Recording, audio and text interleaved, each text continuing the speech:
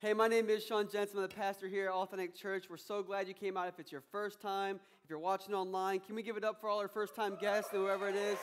Thank you guys so much for coming out. Before we move forward, I do want to let you know in March, I want to tell you about something.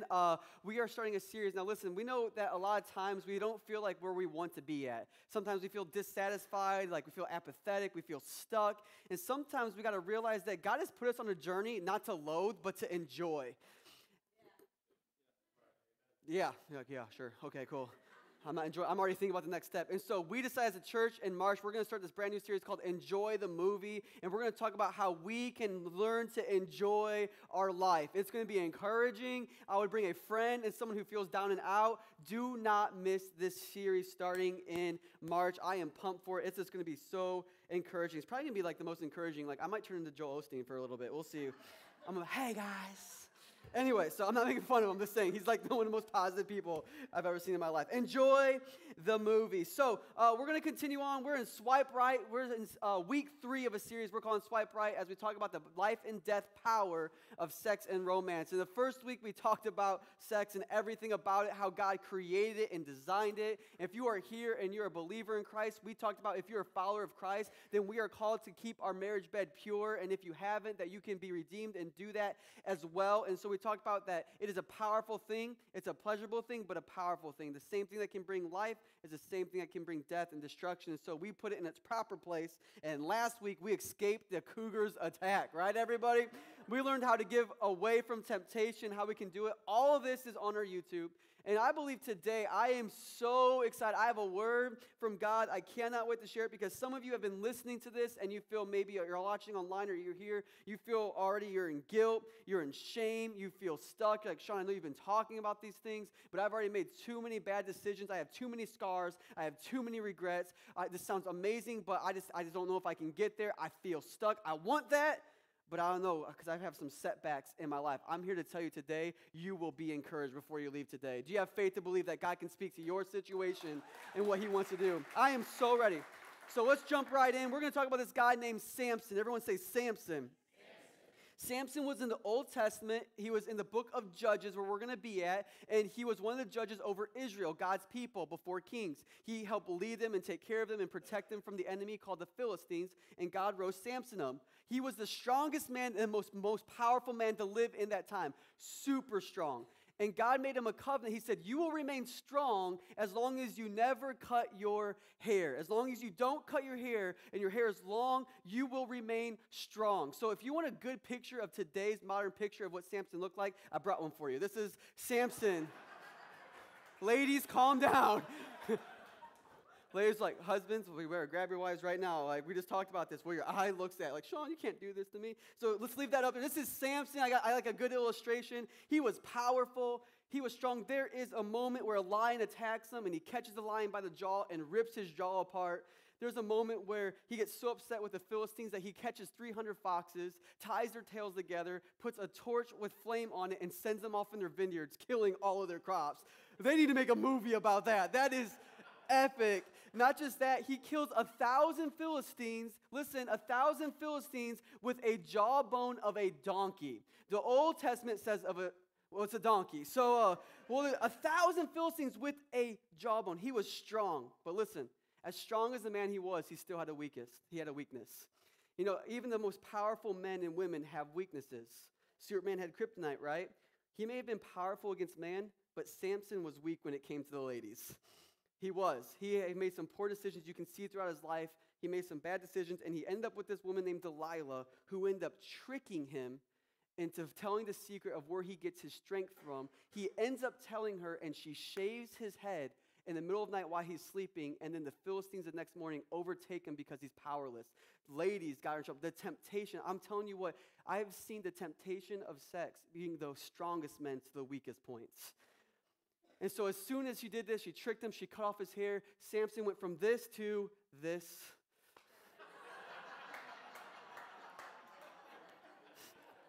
Who watched the Super Bowl this year? Anybody know what I'm talking about?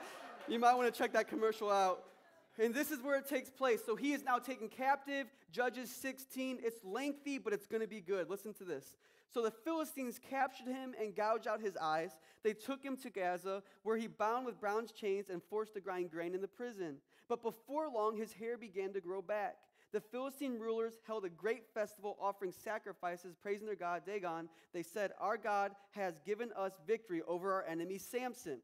When the people saw him, they praised their God, saying, "Our God has delivered our enemy to us. The one who killed so many of us is now in our power." Half drunk, so tipsy, by now the people demand, "Bring out Samson so he can amuse us." So he was brought from the prison to amuse them, and they had him stand between the pillars supporting the roof. Nice. Samson said to the young servant who was leading him by the hand, "Place my hands against the pillars that hold up the temple. I want to rest against them." Now the temple was completely filled with people. All the Philistine rulers were there, and there were about 3,000 men and women on the roof were watching as Samson amused them. Then Samson prayed to the Lord, "Sovereign Lord, remember me again. Oh God, please strengthen me just one more time. With one blow, let me pay back the Philistines for the loss of my 2 eyes." Then Samson put his hands on the 2 center pillars that held up the temple.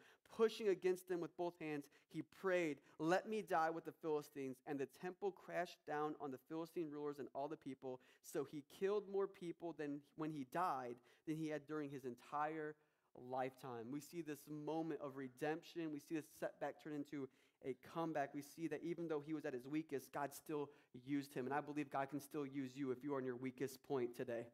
I want to pray real fast. Lord, we thank you for your Holy Spirit in this place. Thank you for the baptism that we celebrated. Let us never forget that your Spirit is our strength. And Lord, I pray for everyone who's here, first time, 100th time, that we would lean into this word because it's for all of us. In Jesus' name, amen. I love sports, and I don't know if you guys know who this guy is. I'm going to give you guys a name, and let me know if you know who it is. His name's Tiger Woods. Anyone know who Tiger Woods is? Some people don't. He is a golf master. I mean, he has 5 green jackets, which means he's won 5 Masters. Now, last year, this time, he won his 5th Masters, and everyone went crazy. The internet broke, people broke, it was all over the news, it was hype. It was more hype than any other Master he won. And people are like, why would that make a difference if it was his 5th? He's already won 4. He's had 3 Grand Slams. He's known as the best golfer to ever play the game, one of the best to ever play the game. Why was the 5th one so intense? Well, it's because it came after a great setback. If you guys don't know about Tiger Woods, Tiger actually in 2008 got injured, hurting his back, and so he kind of lost his golf game. He lost his edge, and he got really in a bad spiral, and he actually had a DUI. He crashed into a fire hydrant. It was all over the news, and because he got a DUI over it. He was having a sexual affair on his wife, and they got a divorce. It was all over the news as well. He had spinal surgery, which then he got hooked on the drugs after having the spinal surgery, and he was just spiraling. He went from the number 1 greatest golfer down to 1,199th. That is a setback. I don't know about you, but being the number 1 since you're a little kid and all of a sudden you realize that you are now 1,199th, he was in the biggest setback of his life, but it was his greatest setback that paved the way for the greatest comeback in sports history. We wouldn't have been celebrating the comeback if it wasn't for his setback. And we look at Samson, he was in a big setback. His eyes gouged out. He was wounded. He was in slavery because he made some mistakes along the way. He was now in his greatest setback, but it was his setback that paved the way for his greatest comeback. And I believe today, if you're here in this place and you say, I am wounded, I have scars, and I am in my biggest setback of life, in the presence of God, I want to tell you today that it may be your setback that is paving your way for your greatest comeback today. God can do it, and he is faithful to complete it. Some people don't even want to talk about it. I don't believe it, but you're looking at someone who had a great comeback when he was in the middle of a setback. No matter what decision you made when it comes to sex and sexual morality, or maybe it's other things, and you're in a place of setback, I just want to let you know today's message is this. It's time for a comeback. It's time for a comeback. I hope I can encourage you today to get your setbacks turned into the greatest comebacks, because you're looking at someone that noticed this. And Samson did this. And we're going to learn from Samson's life what he did so that he could have the greatest comeback of life, so you can as well. But more than that, this was what I did in my life. Not saying it was Shawn's strength, but as I look at these points, I'm like, oh my gosh, this is what allowed me, this depressed, suicidal, sex, porn addict guy, anxiety-ridden, OCD-ridden dude who was so miserable, spiraling. God saved me, and he rescued me. And I believe it's these things, if you put them into practice, that God can do a comeback in your life too. I do believe. God is the God of comebacks. He's the God of comebacks. The first thing we look at is this, position. Everyone write position. Everyone say position. Help me out. We're an interactive church. If you're new here, people talk a lot here. It's okay. As long as we're talking about the message, all right? Not what we're going to eat later. That's after. Position. Position is powerful. How are you positioned? In this case, Samson, his eyes are gouged out. He's in slavery. And then he's getting to take to a party where all the Philistines are. And in verse 26, he says something so specific. He says, Samson said to the young servant who was leading him by the hand, listen, he says, place my hands against the pillars that hold up the temple. I want to rest against them. Samson says, position myself between the two pillars. Samson already knew in his heart what he wanted to accomplish. Samson was positioning himself for victory. Samson was positioning himself for a comeback. My question for us today is, are we positioning ourselves for victory every day? Or are we positioning ourselves for defeat every day? What are we positioning for? Because you'll always end up in the place that you are positioned in. Samson was positioning himself for victory. If we want to position ourselves for victory, we have to position ourselves in God's presence. How do we position ourselves in God's presence? Let me show you a scripture that the psalmist said so well. Psalms 92. The righteous, that's the right standing. If you are in Christ, you are in right standing with God. Listen, will flourish, they'll thrive, they'll grow. They won't be taken out like a palm tree. They will grow like a cedar of Lebanon, planted in a house of the Lord. They will flourish in the courts of our God. I love this scripture. Notice how I highlighted the word palm tree and cedar. They used these two trees that people knew in that context. They used the cedar of Lebanon. Why? It was a strong, sturdy, resilient tree. It could make it through the harshest conditions. He says, you'll be like a cedar of Lebanon. But then he says, you'll be like a palm tree. The cool thing about palm trees is they grow during opposition. It's actually the storms that cause them to grow faster. He says, you can be like a palm tree. I got a picture of what it looks like a palm tree after a hurricane. Yeah, listen, I know they may be bending, but they're still standing. And some of us need to realize if we can learn how to position ourselves, you'll stop being uprooted every time the enemy comes. Who wants to be like a palm tree? You might be bending, but I'm still standing. Some of us just keep getting rooted up, and God's like, hey, I want to make you like a palm tree. I want to make you like a cedar of Lebanon. I want you to be resilient. In order for them to be resilient, listen, the trees have to be planted in the right soil. It says, planted in the house of the Lord. Position matters. Position matters. Tell me if you see a palm tree in the middle of the Midwest. It needs specific soil. And just like a palm tree needs specific soil so it can bend and stand, we need specific soil so we can bend and stand. So what do we got to position ourselves? We're talking about position. Position ourselves in God's grace. God's grace, first and foremost, because some of us are so hung up on our condemnation and shame. If you are a believer and follower of Christ, you need to plant yourself in the grace of God. Do you know what that means? It means the undeserved favor of God for those who are in sin and condemnation, which means he died a death we should have died, and we get to live the life that he is designed to live.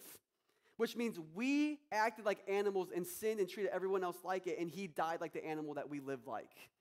Which means we don't deserve this life, but by God's grace, while we were sinners, Christ still died for us. So if you are in a setback because of your sin and shame, you need to plant yourself in this. God has died for you. He has paid the price. Your sin is no longer held against you. He sees you as a child of God. You can move forward. No condemnation, no shame. You are blameless right now, a child of God. You got to plant yourself in there if you want to move forward. Otherwise, if you think you're condemned, you'll live condemned.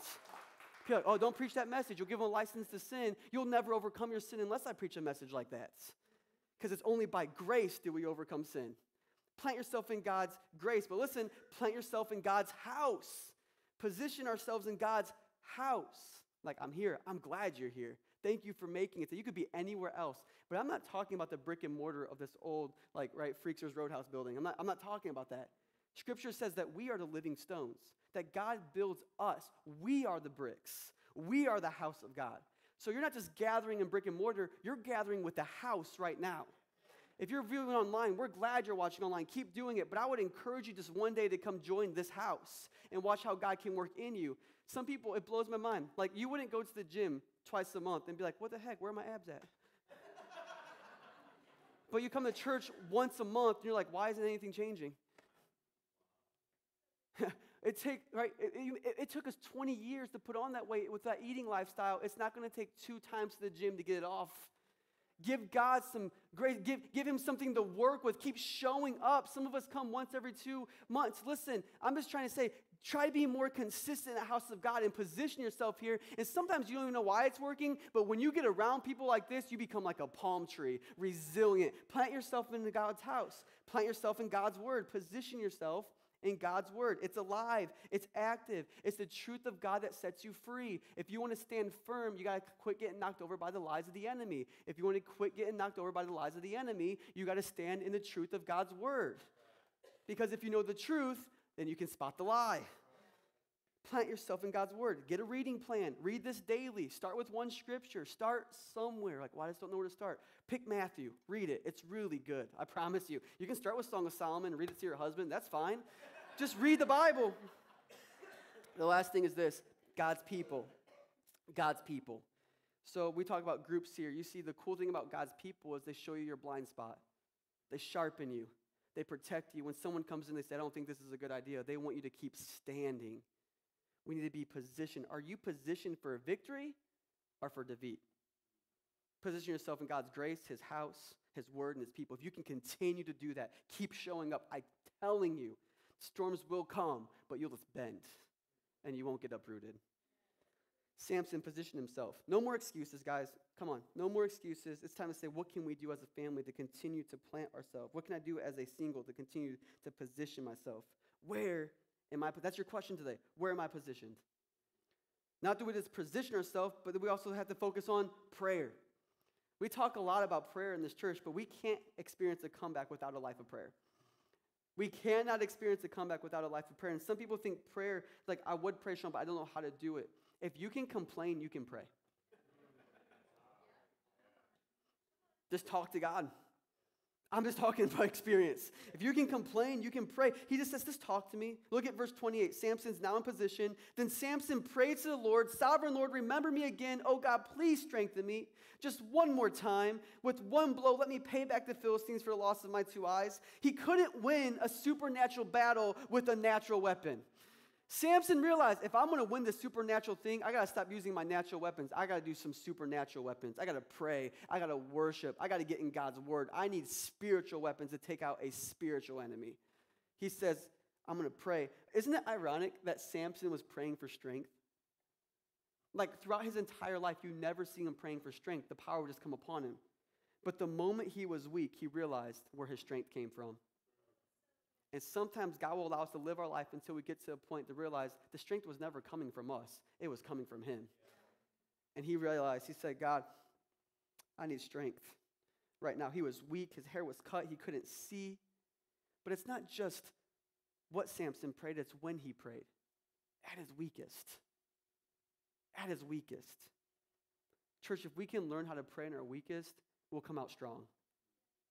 It's okay to be weak. We get scared by it, and we let the enemy blast us in our weakness and say, you're not worth it. But God says, no, it's in your weakness that I want you to pray. Paul, the Apostle Paul, we always talk about him. He was Saul, killing Christians. Jesus, and he had an encounter with Jesus. He says, no more persecuting my Christians. You're going to preach to them. He's building the churches. He's writing to the church of Corinth in 2 Corinthians, and he talks about his weaknesses.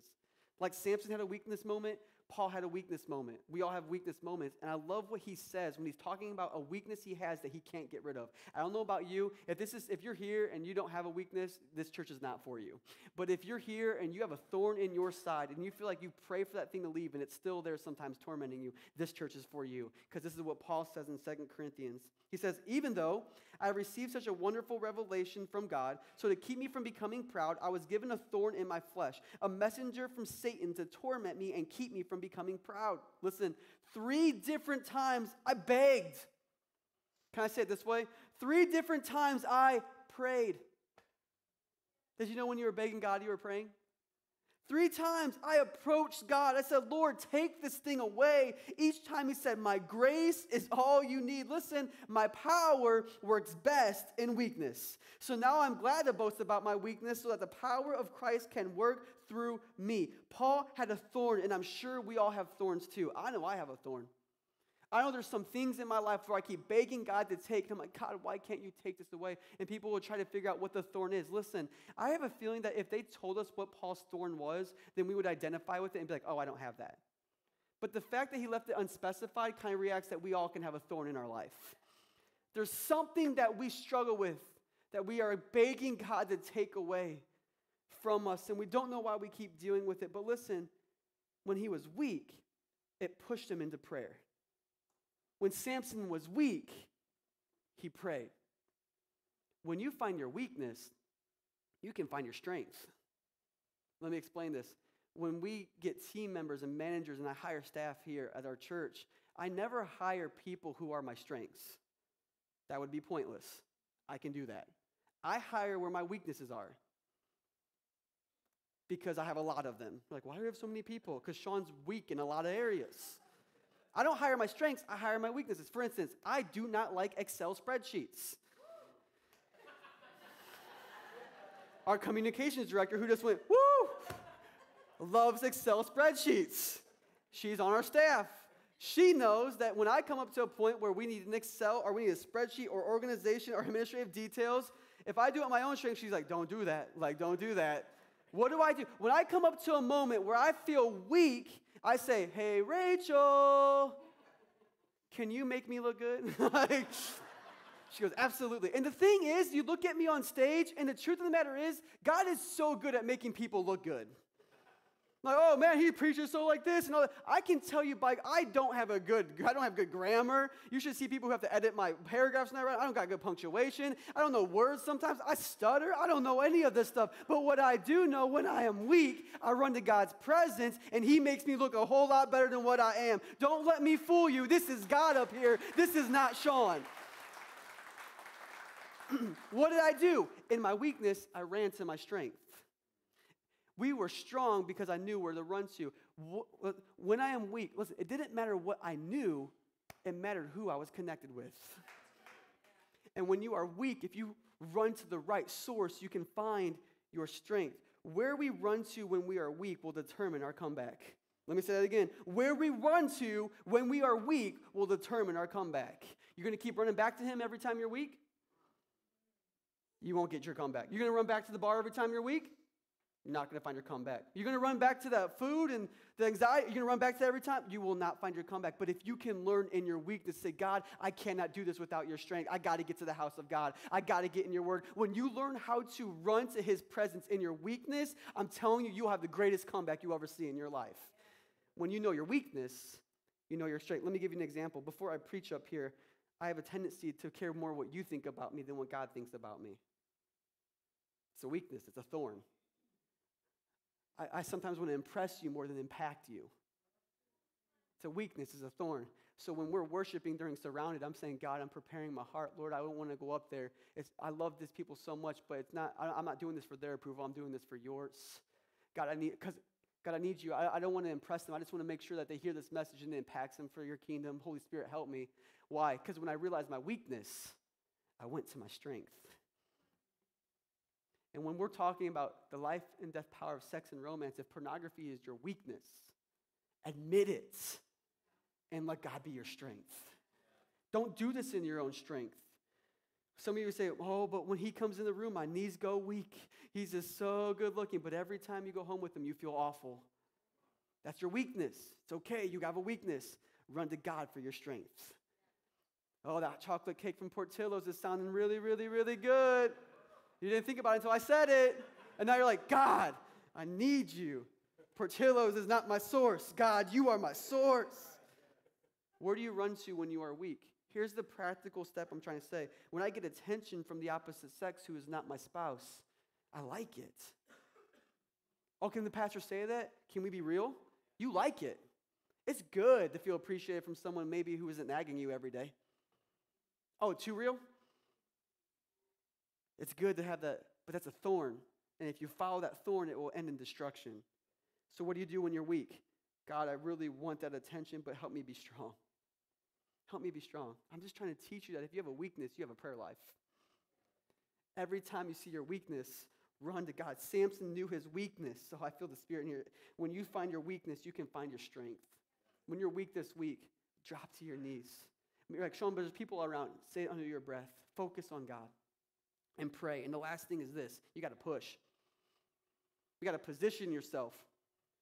You got to pray in your weak moments. When you're weak and your hair is cut and you don't know how you're going to do this in your own strength, you got to pray and you got to push. I love this in this moment. Samson, look at what happens. It says in verse 29, after he prayed for strength, then Samson put his hands on the two center pillars that held up the temple, pushing against them with both hands. And we find out, it comes down, he kills more Philistines then than he did his entire lifetime. But you have to understand, guys, if we're going to position ourselves and we're going to pray for strength, we better be willing to push when God says push. Because the whole purpose you're positioning yourself and the whole purpose you're praying for strength is so you can push. So when you push because you like the attention from that lady, or when you pray because you like the attention from that person, now you got to push and turn the other way and begin to put things in store so that you don't give in to it. Let me give you an example for this. There's this guy that works out at the gym with me, and every time he comes in, I can tell you his routine every single time. He comes in, he goes to the vending machine, he gets a Bang energy drink. Has anyone ever had a Bang energy drink before and survived? Anybody? There's 300 milligrams of caffeine in a Bang energy drink. A lot of people who lift use it for pre-workout, meaning it gives them the energy they need to push the weight they want to push. So he chugs the Bang, he's drinking it, he goes to the treadmill, puts it on the incline, walks for a little bit. This guy's way bigger than I am. Not that I'm big. But anyways, he's walking, and all of a sudden, after he's done, you can tell he's geared up, and he goes and he just starts throwing weight around. I mean, he's pushing, he's jacked, he's getting big. Could you imagine if he came in, drank the Bang, walked for a little bit, left? You pay $25 a month for that? And you pay extra for the Bang? We'd be like, what is he doing? And then could you imagine if he complained that he never saw the results he wanted? See, the thing is he positioned himself in the right place. He was in the gym. He put in him the strength and energy he needed to push. But you got to push. And some of us are really good at coming. I'm in a position, Shawn. I've been doing it in God's word. I've been in the house of God. I've been coming. I've been praying. I've been doing this. I promise I have. But you haven't taken your wife out on a date night yet. You haven't pushed. Samson wasn't praying for strength just to sit there and let God, okay, God, give me strength to see this wall come down. No, give me strength to push. Give me strength to do what I can do in the natural so you can show up and do what only you can do in the supernatural. Do you want to come back? If you want to come back and say, okay, we can get in a group. Get in a group. Find a group that you can get. We have authentic groups here. It's a community of people where you can learn to do life. I promise you, you don't want to slip through the cracks when you're going through a hard time. Get around people who can encourage you. But people say, well, I got social anxiety. I'm sorry, that's tough. And maybe you're here today. I know that is difficult. That's your weakness. That's a thorn. But what you can do is you can sign up for a group. And then when your weakness comes, I'm not going to show up. I'm not going to show up. Lord, give me strength to show up. Give me strength to show up. And then push yourself and show up. Church, we have got to start pushing ourselves more in the right aspects. We position ourselves, we pray, and we push. Do you want to come back? Stop going to places that leave you defeated. Man, but the opposite sex is my weakness. Well, position yourself in God's word, pray for strength every time you're tempted, and push yourself to find another area to hang out at. God wants to tell us today, listen, we can sit and pray until the cows come home, but if you're never going to push, I mean, we prayed for this to happen. Could you imagine if we were still praying in my living room? God, you're going to do it. It's going to be awesome. It's going to be great. Woo! All right, good meeting, church. We'll see you next week, right? And we never, put the money together. We never bought things. We never built a strategic plan on how we're going to do this. We never figured out how long it's going to be and what this is going to look like. We never reached out to Mr. Baum at the school and said, hey, can we rent this place? And we never did any of that. But we're like, yeah, Jesus, we're going to reach so many people. And a month later, God didn't show up. And I think we blame God we give God a whole lot of blame because we're not willing to push. Well, he doesn't want to give me a spouse. No, he wants you to take a shower.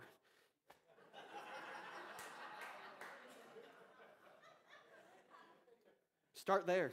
And then fill out an application. Fill out a resume and get a job. Because I'm telling you, the girl that you're praying for, she doesn't want some smelly person with no money who can't take her out to Cold Stone and get some cake at Portillo's. I'm not trying to be on your case. I guess what I'm trying to say is don't pray for something you're not going to push for. God would tell you the same thing. Why? Because I said it to Moses. Exodus 14:13-15. It says this. Moses answered the people. So this is them. They're at the Red Sea. They're about ready to get taken out by the Egyptians. They're stuck. They can't go anymore. Everyone's yelling out to God, God, why'd you leave us here to die? What is going on? Look at this. Moses answered the people, do not be afraid. Stand firm and you will see the deliverance of the Lord will bring you today. The Egyptians you see today will never see again. Look at, the Lord will fight for you. Leave it here. You only need to be still. I love this, right? The Lord is going to fight for you. Just be still. Right? Like we love that. It's great. Just be still. And we should be still. God says to be still. But Moses says, be still. And look at what happens in verse 15 when God hears this. He goes, then the Lord said to Moses, why are you crying out to me? Tell the Israelites to move on. He says, get your butt in gear. And while they moved, the ocean split. What is God saying here? You do what's in the natural and watch God show up in the supernatural. Watch him do more than you could ever do in your own strength. I believe that Samson was weak. This isn't scripture. I believe he was weak, but he just decided whatever strength he had, he was going to push. And when he did that, God's like, I can work with that. Whoa. And some of us want some financial breakthrough, but we don't want to push when it's time to be generous as a church. And God says, no, watch me work in this. Some of us don't want to serve other people, even though it looks like Jesus when we serve. And God's like, watch me work in this. Some people feel like, I can't do that. That doesn't amount to anything. Just go in the strength you have after you pray and watch God do something supernaturally. If I'm looking at my life, that's where I got to where I am today. I positioned myself. I prayed when I was weak, and I prayed a lot because I am weak a lot. And I pushed when God said, now it's time to step out. What is God asking you to step out of, and what is he asking you to step into? You got to push, or you'll be in the same place next year. This is time for your comeback. Push in the natural and God will show up. So we have to push ourselves. We position, we pray, and we push. Push to stay pure before marriage. Push to defeat your porn addiction. Push, push, push. Just keep showing up and keep pushing. Talking from experience, you can have your comeback. And maybe you're here today and you're like, I've already feel defeated, Shawn. This is good stuff, but I feel so broken. I feel like the enemy's already won. Well, look at verse 23 when they had Samson. It says, the Philistine rulers held a great festival offering sacrifices and praising their god, Dagon. They said, our God has given us victory over our enemy, Samson. Listen, this is very important. It says right here that they literally thought they had won. They were celebrating. And in the middle of their celebration, God defeated the enemy. Samson is a great picture of a comeback. But can I tell you who's a greater picture? Jesus. Jesus is the greatest comeback story of all time. We have actual manuscripts from 500 eyewitnesses that saw Jesus die, and then he rose again, and they wrote about their experience, and we still have these manuscripts to this day. And if there's a man who says that he will die and rise again, if he could actually predict that, I'm going with him. Jesus did this. You're like, Shawn, how was Jesus the comeback story? Well, the comeback story was we were the ones that sinned. We are separated from God the moment we sin. All have sinned. That's our weakness. Now we are positioned as slaves. What did Jesus do? He positioned himself. Big setback in humanity.